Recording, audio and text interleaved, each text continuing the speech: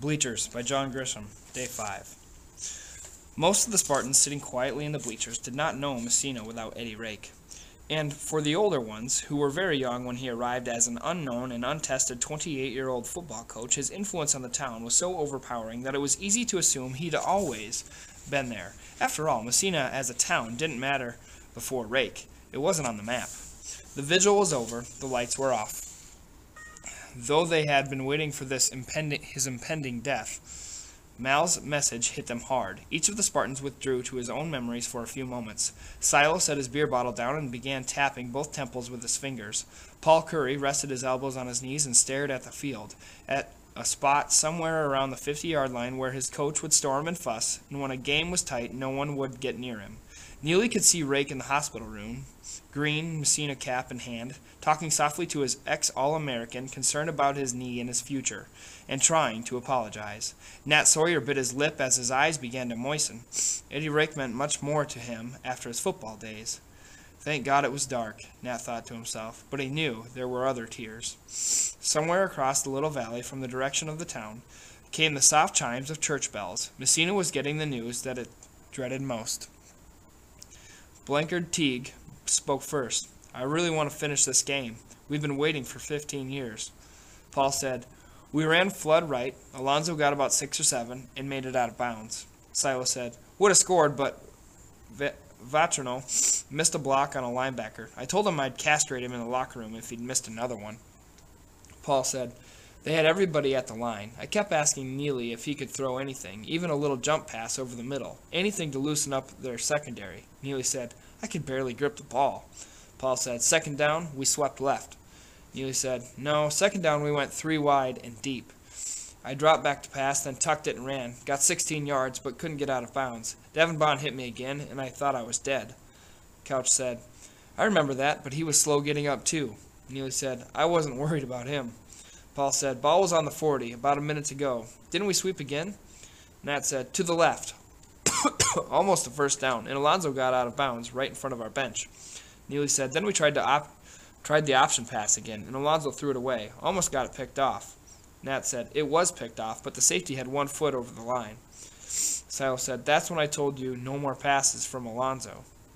Couch said, what was it like in the huddle? Silas said, pretty tense, but when Neely said shut up, we shut up. He kept telling us we were sticking it down their throats, and that we were going to win, and as always, we believed him. Nat said, the ball was on the 50 with 50 seconds to go. Neely said, I called a screen pass, and it worked beautifully. The pass rush was ferocious, and I managed to shovel the ball to Alonzo with my left hand. Nat said, it was beautiful. He got hit in the backfield, broke away, and suddenly we had a wall of blockers. Silas said, that's when I got Bond. Caught that son of a biscuit fighting off 1 block and not looking. Buried my helmet in his left side, and they carried him off. Neely said, that probably won the game. Blanchard said, the place was a madhouse, 35,000 people screaming like idiots, but we still heard the hit you put on Bond. Silas said, it was legal. I preferred the ones that were not legal, but it was a bad time for a penalty. Paul said, Alonzo picked up about 20. The clock stopped with the injury, so we had some time. Neely called 3 plays.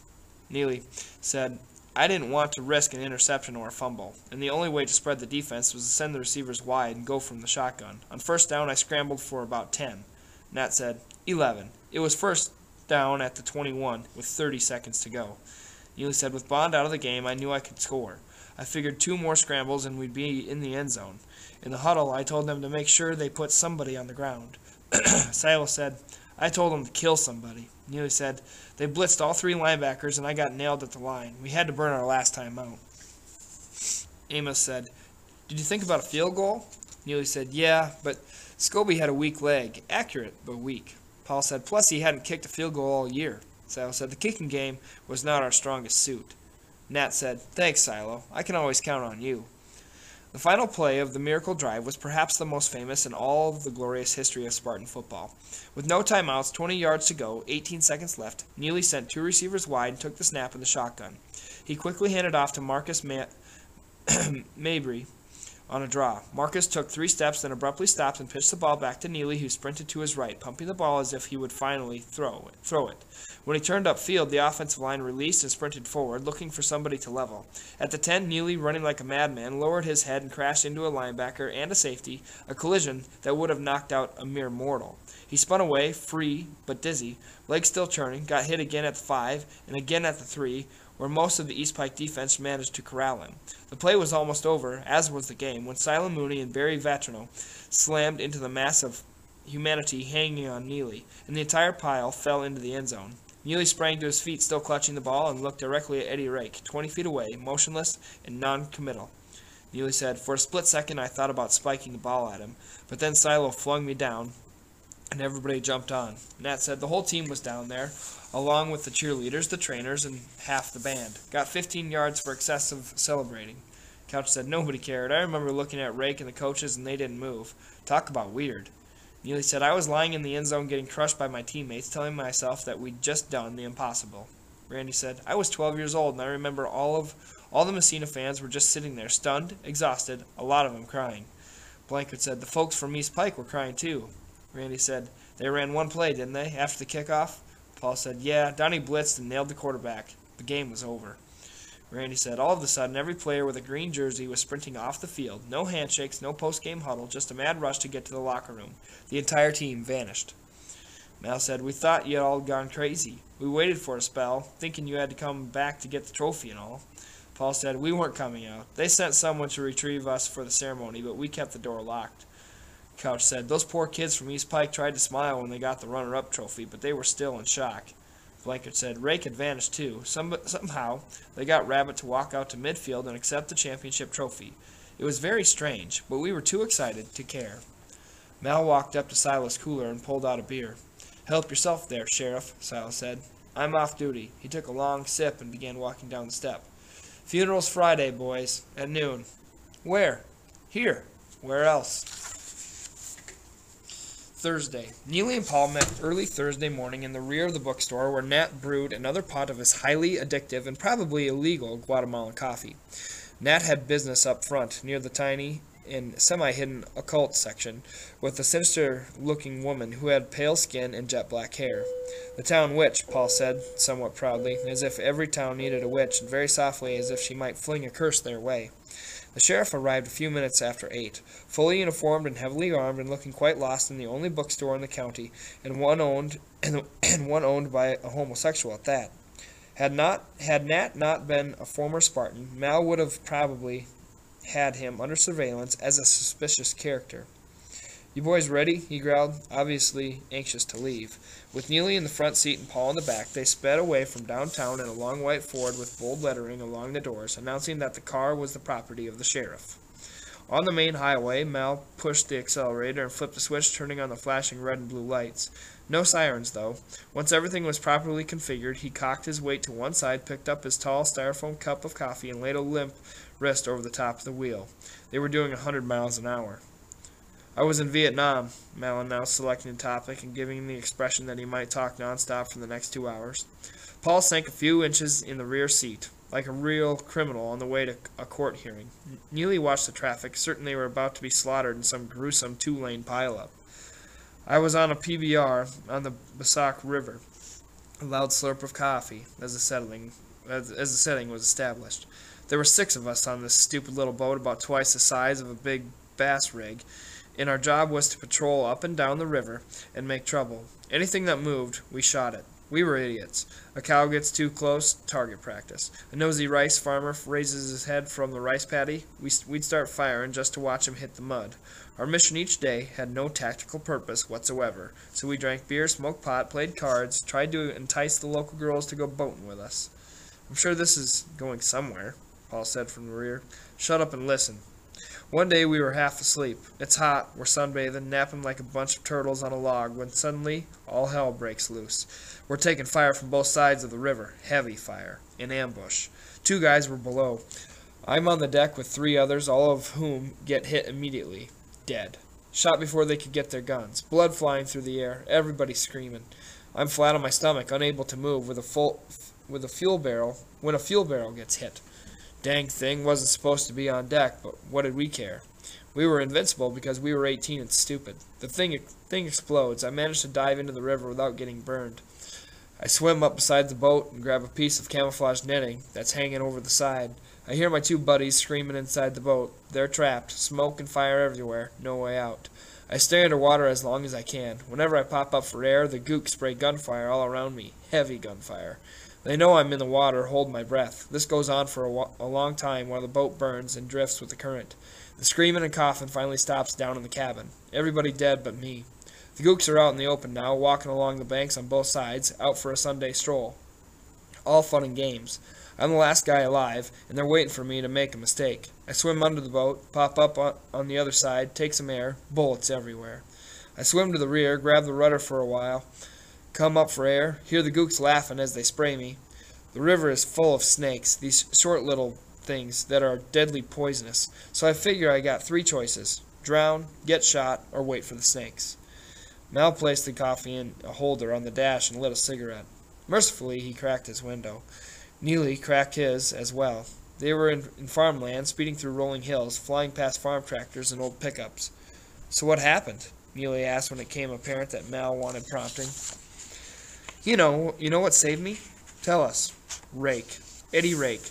When I was hanging on for my life under that boat, I didn't think about my mama or my dad or my girlfriend. I thought about Rake. I could hear him barking at us at the end of practice when we were running sprints. I remember his locker room speeches. Never quit. Never quit. You win because you're tougher mentally than the other guy, and you're tougher mentally because your training is superior. If you're winning, never quit. If you're losing, never quit. If you're hurt, never quit. A long pull on the cigarette while the two younger men digested the story. Meanwhile, outside the car, civilian drivers swerved onto shoulders and hit brakes to make way for this law enforcement emergency. I finally got hit in the leg. Do you know bullets can get you underwater? Never really thought about it, Neely admitted. Dang right they can. That left hamstring. I never felt such pain. Like a hot knife. I almost passed out from the pain, and I was gasping for breath. Rake expected us to play hurt, so I told myself Rake was watching. Rake was up there somewhere, on the side of the river, watching to see how tough I was. A long, cancerous draw on the cigarette. A half-hearted effort to blow the smoke out of the window. A long pause as Mal was lost in the horror of this memory. A minute passed. Obviously you survived, Paul said, anxious to get to the end of it. I was lucky. The other 5 got boxed up and shipped home. The boat burned, and at times I couldn't hang on because the hole was so hot. Then the batteries exploded. It sounded like a direct mortar hits, and she started to sink. I could hear the gooks laughing. I could also hear Rake in the fourth quarter. Time to suck it up and go, man. Here's where we win or lose. Gut check. Gut check. I can hear him too, Neely said. All of a sudden, the shooting stopped. Then I heard choppers. 2 of them had seen the smoke and decided to explore. They came in low, scattered the gooks, dropped a rope, and I got out. When they hauled me in, I looked down and saw the boat burning. I saw 2 of my buddies lying on the deck, burnt black. I was in shock and finally passed out. They told me later that when they asked me my name, I said, Eddie Rake. Neely glanced to his left as Mal turned away. His voice cracked just a little, then wiped his eyes. No hands on the wheel for a couple of seconds. So you came home? Paul said. Yeah, that was the lucky part. I got out of there. You boys hungry? No. Evidently Mal was. He stomped the brake pedal while veering to the right onto a gravel lot in front of an old country store. The Ford fishtailed as Mal brought it to a violent stop. Best dang biscuits in this part of the state, he said as he yanked open his door and stepped out into a cloud of dust. They followed him to the rear, through a rickety screen door, and into someone's small, smoky kitchen. 4 tables were packed close together, all surrounded by rustic-looking gentlemen devouring ham and biscuits. Fortunately, at least for Mal, who appeared to be ready to collapse from hunger, there were 3 empty stools at the cluttered counter. Need some biscuits over here, he growled at a tiny woman hovering over a stove. Evidently, menus were not needed. With remarkable speed, she served them coffee and biscuits with butter and sorghum molasses. Mal plunged into the first one, a thick brownish concoction of lard and flour that weighed at least a pound. Neely on his left and Paul on his right followed along. Heard you boys talking last night up to Bleachers, Mal said, shifting from Vietnam to football. He took a large bite and began chewing ferociously. About the '87 game. I was there. So was everybody else. We figured something happened at halftime in the locker room, some kind of altercation between you and Rake. Never heard the real story, 'cause boys never talk about it. You could call it an altercation, Neely said, still prepping his first and only biscuit. No one's ever talked about it, Paul said. So what happened? An altercation. Got that. Rake's dead now. So it's been 15 years. I want to know the story, Mal said as if he were drilling a murder suspect in the back room of the jail. Neely put the biscuit on his plate and stared at it. Then he glanced over at Paul, who nodded. Go ahead. You can finally tell the story. Neely sipped his coffee and ignored the food. He stared at the counter and drifted away. We were down 31 to zip. Just getting the heck beaten out of us, he said slowly and very softly. I was there, Mal said, chewing without interruption. We got to the locker room at halftime and waited for Rake. We waited and waited, knowing that we were about to be eaten alive. He finally walked in with the other coaches. He was way beyond furious. We were terrified. He walked straight up to me, pure hatred in his eyes. I had no idea what to expect. He said, You miserable excuse for a football player. I said, Thanks, Coach. As soon as I got the words out, he took his left hand and backhanded me across the face. It sounded like a wooden bat hitting a baseball, Paul said. He, too, had lost interest in his food. That broke your nose? Mal said, still quite interested in his breakfast. Yep. What did you do? By instinct, I swung. I didn't know if he planned to hit me again, and I wasn't about to wait. So I threw a right hook with everything I could put into it. Caught him perfectly on the left jaw, flush to the face. It wasn't a right hook, Paul said. It was a bomb. Rake's head jerked like he'd been shot, and he fell like a bag of cement. Knocked him out? Cold. Coach Upchurch rushed forward, yelling, cussing, like he was going to finish me off, Neely said. I couldn't see. There was blood all over my face. Silo stepped up and grabbed Upchurch by the throat with both hands, Paul said. He lifted him up, threw him against the wall, and said he'd kill him right there if he made another move. Rake was dead on the floor. Snake Thomas and Rabbit and one of the trainers were squatting beside him. It was chaos for a few seconds, then Silo threw Upchurch to the floor and told all of them to get out of the locker room. Thomas said something, and Silo kicked him in the butt. They dragged Rake out of the room, and we locked the door. For some reason, I was crying, and I couldn't stop, Neely said. Mal had stopped eating. All three were staring straight ahead at the little lady by the stove. We found some ice, Paul continued. Neely said his hand was broken. His nose was bleeding like crazy. He was delirious. Silo was screaming at the team. It was a pretty wild scene. Mal slurped down some coffee and then tore off a piece of biscuit, which he dragged across his plate as if he might eat it, or he might not. Neely was lying on the floor, ice on his nose, ice on his hand, blood running down his ears. We hated Rake like no man had ever been hated. We wanted to kill somebody, and those poor boys from East Pike were the nearest targets. After a long pause, Neely said, Silo knelt beside me and yelled, Get your butt up, Mr. All-American. We got to score 5 touchdowns. When Neely got up, we stormed out of the locker room. Rabbit poked his head out of a door, and the last thing I heard was Silo yelling at him, Keep those son of a biscuits away from our sideline. Hindu threw a bloody towel at him, Neely said, still softly. Late in the fourth quarter, Neely and Silo got the team together by the bench and told us that after the game we were running back to the locker room, locking the door, and not coming out until the crowd was gone. And we did. We waited in there for a long time, Neely said. It took an hour just to settle down. The door opened behind them as one group of locals left while another trooped in. And y'all never talked about it? Mal asked. No, we agreed to bury it, Neely said. Until now? I guess. Rake's dead. It doesn't matter anymore. Why was it such a secret? We were afraid there'd be trouble, Paul said. We hated Rake, but he was still Rake. He punched a player, and not just anybody. Neely's nose was still bleeding after the game.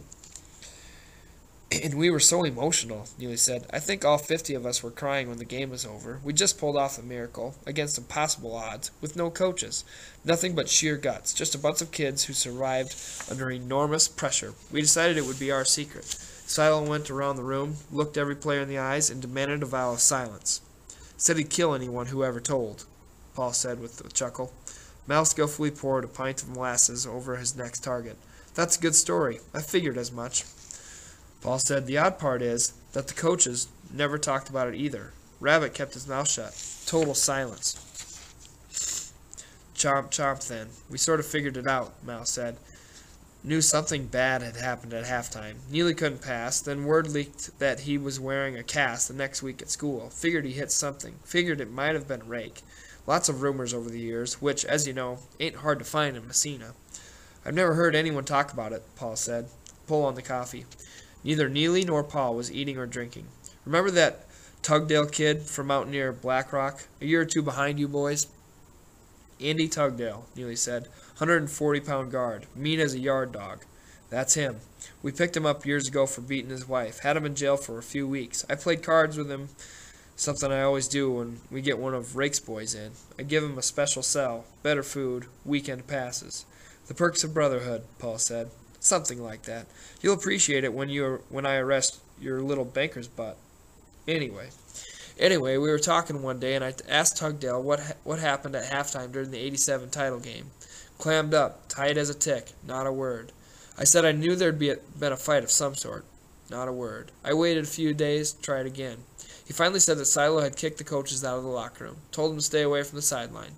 Said there had been a rather serious disagreement between Rake and Neely. I asked him what Neely had hit to break his hand. A wall? A locker? A chalkboard? None of the above? Somebody else? Bingo. He wouldn't say who. That's great police work. That's great police work, Mal, Paul said. I might just vote for you next time. Can we leave? Neely said. I don't like this story. They rode in silence for half an hour, still flying with all lights on. Mal appeared to doze occasionally as his ponderous breakfast got digested. I'll be happy to drive, Neely said after the car eased onto the gravel shoulder and flung rocks for half a mile. Can't. It's illegal, Mal grunted, suddenly wide awake. 5 minutes later, he was fading again. Neely decided conversation might keep him awake. Did you bust, Jesse? Neely asked as he tightened his seatbelt. Nah, the state boys got him. Mal shifted his weight and reached for a cigarette. There was a story to tell, so he limbered up. They kicked him off the team at Miami, out of school. Barely got out with no jail time, and before long he was back here. Poor guy was hooked on the stuff and couldn't shake it. His family tried everything. Rehab, lockdowns, counselors, all that crap. Broke him. Heck, it killed his father. The Trapp family once owned 2,000 acres of the best farmland around here. Now it's all gone. His poor mama lives in that big house with the roof crumbling. Anyway, Paul said helpfully from the rear. Anyway, he started selling the stuff, and of course Jesse could not be content as a small-timer. He had some contacts in Dade County. One thing led to another, and before long, he had a nice business. Had his own organization with lots of ambition. Didn't someone get killed? Paul asked. I was getting to that, Mal growled at his rear-view mirror. Just trying to help. I always wanted a banker in my back seat. A real white-collar type. And I always wanted to foreclose on the sheriff. Truce, Neely said. You were getting to the good part. Mal reshifted, his large stomach rubbing the wheel. One more harsh glance into his mirror, then the state narcs slowly crept in, as they always do. They nabbed a flunky, threatened him with 30 years of prison and sodomy, convinced him to flip. He set up a drop with narcs hiding in the trees and under the rocks. The deal went bad, guns were grabbed, shots went off. A narc took a bullet in the ear and died on the spot. The flunky got hit, but survived. Jesse was nowhere around, but it was his people. He became a priority, and within a year he was standing before his honor, receiving his 28 years, no parole. 28 years, Neely repeated. Yep. I was in the courtroom, and I actually felt sorry for the scumbag. I mean, here's a guy who had the tools to play in the NFL. Size, speed, mean as heck, plus Rake had drilled him from the time he was 14. Rake always said that if Jesse had gone to A&M, he wouldn't have turned bad. Rake was in the courtroom, too. How long has he served? Neely asked. 9, 10 years, maybe. I ain't counting. Y'all hungry? We just ate, Neely said. Surely you can't be hungry again, Paul said. No, but there's this little joint right up here where Miss Armstrong makes pecan fudge. I hate to pass it. Let's keep going, Neely said. Just say no. Take it one day at a time, Mal, Paul offered from the rear. The Buford Detention Facility was in flat, treeless farmland at the end of a lonely paved road lined with miles of chain-link fencing. Neely was depressed before any building came into sight. Mal's phone calls had arranged things properly, and they were cleared through the front gates and drove deeper into the prison. They changed vehicles at a checkpoint, swapping the roomy patrol car for the narrow benches of an extended golf cart. Mal rode up front where he chatted nonstop with the driver, a guard wearing as much ammunition and gadgets as the sheriff himself. Neely and Paul shared the back bench facing the rear, as they passed more chain link and razor wire. They got an eyeful as they puttered past Camp A, a long dismal cinder block building with prisoners lounging on the front steps. On one side, a basketball game was raging. All the players were black. On the other side, an all-white volleyball game was in progress. Camps B, C, and D were just as bleak. How could anyone survive in there? Neely asked himself. At an intersection, they turned and were soon up at Camp E, which looked somewhat newer. At Camp F, they stopped and walked 50 yards to a point where the fencing turned 90 degrees. The guard mumbled something into his radio, then pointed and said, "Walk down that fence to the white pole. He'll be out shortly." Neely and Paul began walking along the fence where the grass had been recently cut. Mal, the guard, held back and lost interest. Behind the building and beside the basketball court was a slab of concrete, and scattered across it were all sorts of mismatched barbells and bench presses and stacks of dead weights. Some very large black and white men were pumping iron in the morning sun, their bare chests and backs shining with sweat. Evidently they lifted weights for hours each day. "There he is," Paul said, "just getting up from the bench press, on the left." "That's Jesse?" Neely said, mesmerized by a scene that few people ever witnessed. A trustee approached and said something to Jesse Trapp, who jerked his head and searched the fence line until he saw the two men. He tossed a towel onto a bench and began a slow, purposeful, Spartan-like walk across the slab, across the empty basketball court, and onto the grass that ran to the fence around Camp F. From 40 yards away he looked huge, but as Jesse approached, the enormity of his chest and neck and arms became awesome. They had played with him for one season. He was a senior when they were sophomores, and they had seen him naked in the locker room. They had seen him fling heavily loaded barbells around the weight room. They had seen him set every Spartan lifting record. He looked twice as big now, his neck as thick as an oak stump, his shoulders as wide as a door. His biceps and triceps were many times the normal size. His stomach looked like a cobblestone street. He wore a crew cut that made his square head even more symmetrical, and when he stopped and looked down at them, he smiled. "Hey, boys," he said, still breathing heavily from the last of reps. "Hello, Jesse," Paul said. "How are you?" Neely said. "Doing well, can't complain. Good to see y'all. I don't get many visitors." "We have bad news, Jesse," Paul said. "I figured. Rake's dead. Passed away last night." He lowered his chin until it touched his massive chest. From the waist up he seemed to shrink, a little, as the news hit him. "My mother wrote me and told me he was sick," he said with his eyes closed. "It was cancer. Diagnosed about a year ago, but the end came pretty fast." "Man, oh man, I thought Rake would live forever." "I think we all did," Neely said. 10 years in prison had taught him to control whatever emotions ventured his way. He swallowed hard and opened his eyes. "Thanks for coming. You didn't have to." "We wanted to see you, Jesse," Neely said. "I think about you all the time. The great Neely Crenshaw. A long time ago." "Why don't you write me a letter? I got 18 more years here." "I'll do that, Jesse, I promise." "Thanks." Paul kicked the grass. "Look, Jesse, there's a memorial service tomorrow at the field. Most of Rake's boys will be there, to say goodbye. Mal thinks he might be able to pull some strings and get you a pass." "No way, man." "You got a lot of friends there, Jesse." "Former friends, Paul. People I've let down. They'll all point and say, 'Look, there's Jesse Trapp. Could have been great, but got messed up on drugs. Ruined his life. Learn from him, kids. Stay away from the bad stuff.' No thanks. I don't want to be pointed at." "Rake would want you there," Neely said. The chin dropped again and the eyes closed. A moment passed. "I loved Eddie Rake like I loved nobody else in my life. He was in court the day I got sent away. I had ruined my life, and I was humiliated over that. I had wrecked my parents, and I was sick about that. But what hurt the most was that I had failed in Rake's eyes. It still hurts. Y'all can bury him without me." "It's your call, Jesse," Paul said. "Thanks, but I'll pass." There was a long pause as all three nodded and studied the grass. Finally Paul said, "I see your mom once a week. She's doing well." "Thanks. She visits me the third Sunday of every month. You ought to drive over sometimes to say hello. It's pretty lonely in here." "I'll do that, Jesse. You promise?" "I promise. And I wish you'd think about tomorrow." "I've already thought about it. I'll say a prayer for Rake. You boys can bury him." "Fair enough." Jesse looked to his right. "Is that Mal over there?" "Yes. We rode with him. Tell him to kiss my butt." "I'll do that, Jesse," Paul said. "With pleasure." "Thanks, boys," Jesse said. He turned and walked away.